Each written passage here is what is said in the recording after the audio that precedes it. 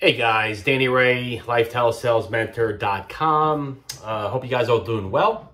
I want to spend some time with you tonight and go over a few things, what's been going on and what we got lined up for the masterclass and some of the things that are going to be, added to it. Okay, I'm going to go over that as well in this video. But I really want to focus on, I made a TikTok video earlier, and I want to really focus on the circle of life of a life insurance agent. All right, and the journey that life insurance agents go on. Okay, and I think it's important because, becoming a life insurance agent is not something you guys one day at 2 years old is like, I want to be a life insurance agent one day, right? It's more so, most of the time, it's derived from, let's be honest. I mean, me, I'll say what it was for me, okay? I was always passionate about helping people. I've always been that way. I think it's because when I grew up, I had a single mom. Okay, I seen my mom work 4 jobs. Okay, I seen her probably close her eyes a few times from age 5 to 15. She raised me and my brother, okay, by herself, the best she could. And it was during a time that, single parents, single moms especially, not even parents, moms, were frowned upon, okay? And I remember in 1978, I was only 5 years old, my mother purchased her first home, not a first home, her only home, okay? And I seen how hard she worked. And she really worked hard, guys. I mean, to the point where she destroyed her body in her life, that's why she died at 69. With cardiovascular disease, 17 stents, taking 18, 20 meds a day. Beautiful on the outside, just a train wreck on the inside. And it's all the years she worked so hard. So that's another video that I'd like to speak to you about balance. But you really got to focus on.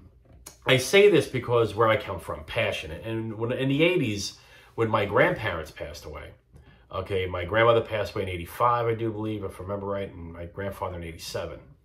All right, and they were, I see my mother struggle, okay, and scrape together money to help their funeral costs with some of her brothers and sisters. So I know the value of that, what that means. I seen it at a very young age. I was 10, 11, 12 years old. All right, so I had that passion to always, I always knew I'd be successful whatever I did. My parents used to ask me, and my mother used to ask me when I was young, what are you going to be when you grow up? I'm going to be rich. I'm going to be loaded. Because in my heart, I felt I would be because I'd find my way. I always wanted to be a stockbroker, and I became one. All right, before, I got into the insurance industry. So, I want to speak to this about because, most agents don't have that journey up until the point where, they became an agent. Okay, a lot of times, most of the time it's for the money. Commissions and I can make $1,000 a day, or I can make $2,000 a day, in some cases, a few $1,000s a day.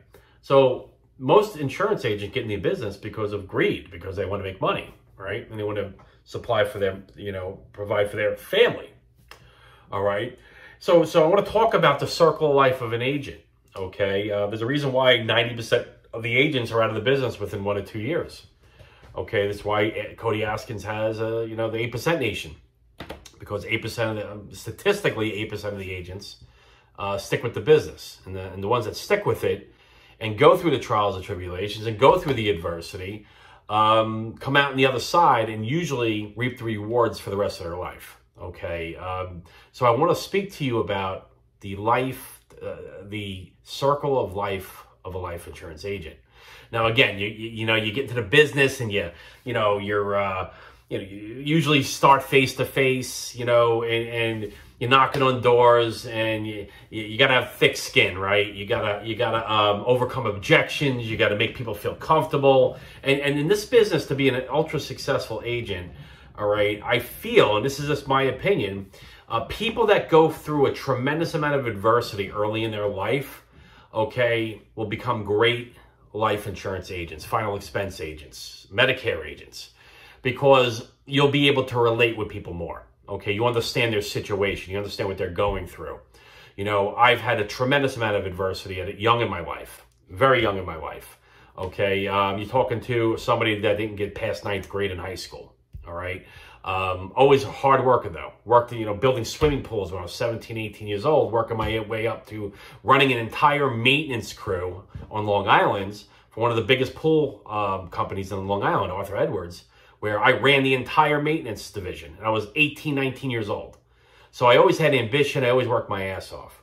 Okay. Also coming from a background where drug addiction. Okay. I had 2 stints of rehab in my 20s.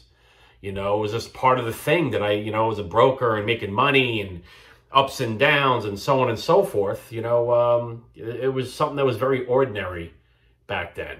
Okay. So I feel, a lot of adversity, my first marriage and stuff like that. I got divorced. I lost my daughter Emma in 2006 on my birthday.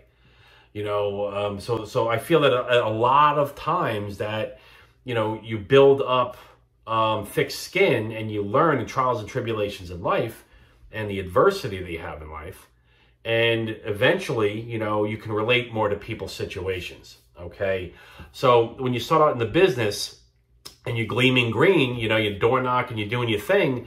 And there's a lot of adversity, a lot of learning lessons. Okay. You're broke, you question why you're doing what you're doing. You think, is this for me? I mean, how many times have people watching this right now, all you agents out there, how many times have you said that to yourself?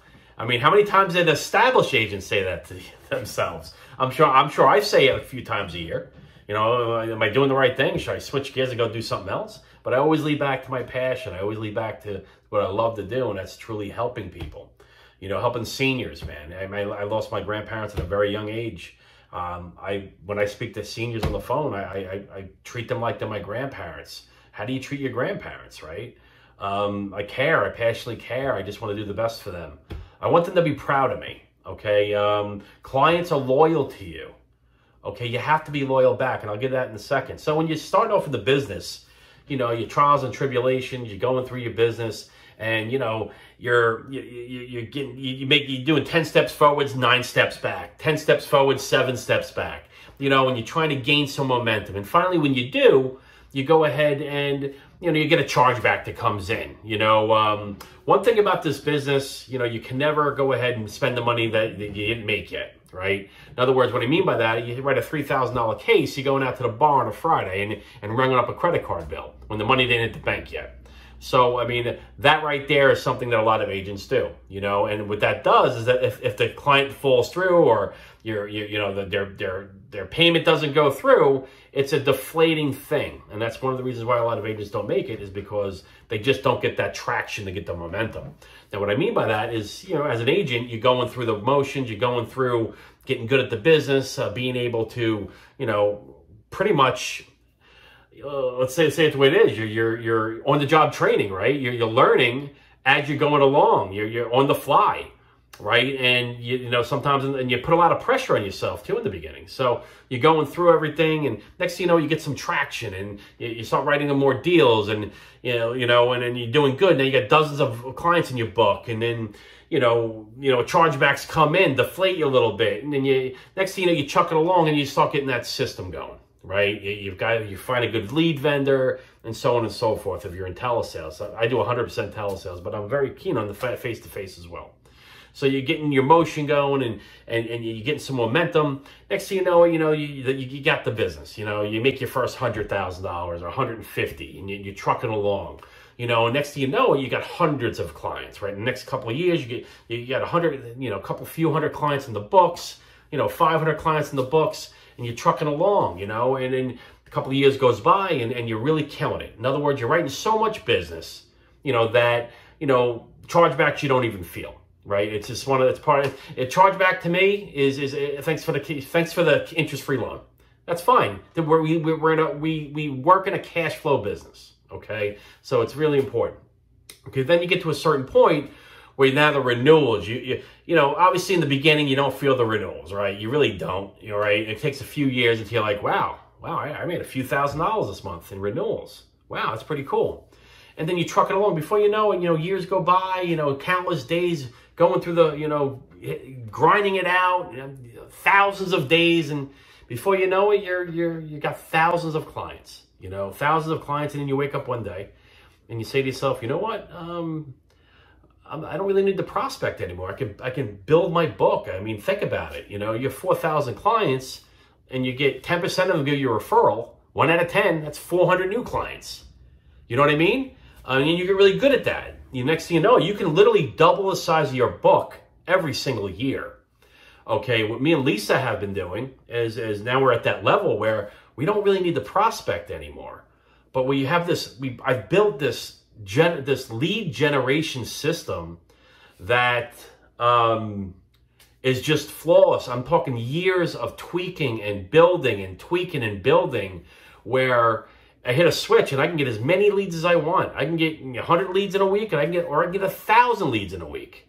Okay, and it's a tremendous asset that I have that right now it's just laying dormant right now. Okay, especially going forward this year, me and Lisa are going to be focused wholeheartedly on our book of business, getting referrals, cross-selling, calling every single client, the thousands that we have, me and her personally calling them every single day, and just the service of getting them update their beneficiaries. Did you move? There's so many different reasons that you can call a client, that you can spur a conversation.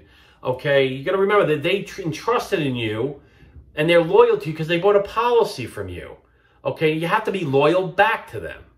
Okay, and it's about servicing. I can tell you right now, 97 out of 100 agents in this business, they're a one and done deal. They write a policy and they're done. They don't even call the client again.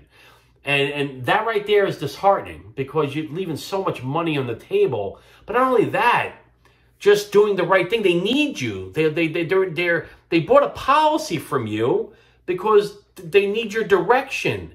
They need your direction. They're loyal to you. They bought a policy from you.